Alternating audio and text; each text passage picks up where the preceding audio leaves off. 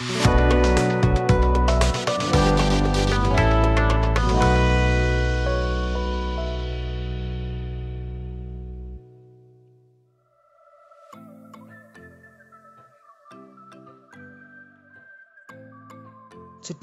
I'll be talking about the coat of arms of Ghana.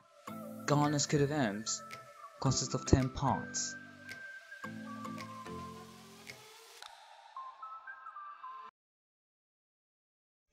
There is a blue shield that stands as a weapon which helps to fight poverty, ignorance and hunger. A golden lion centered on a green St. George's cross with gold fibration on the field of blue represent the continuity link between Ghana and the Commonwealth of Nations.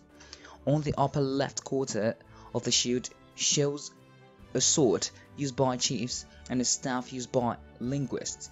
It is a symbol for the traditional authority of Ghana.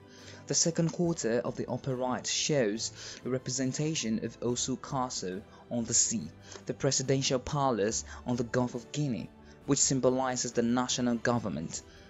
The third quarter of the shield shows a cocoa tree which embodies the agricultural wealth of Ghana. The fourth quarter at the bottom right of the shield shows a gold mine which stands for the richness of the industrial materials and the natural resources in Ghana. Above the shield is a black star of Africa with a gold outline. Below the star is a torse in the national color, gold, green and red. Supporting the shield are two golden eagles, and they have the order of the Star of Ghana suspended from their necks.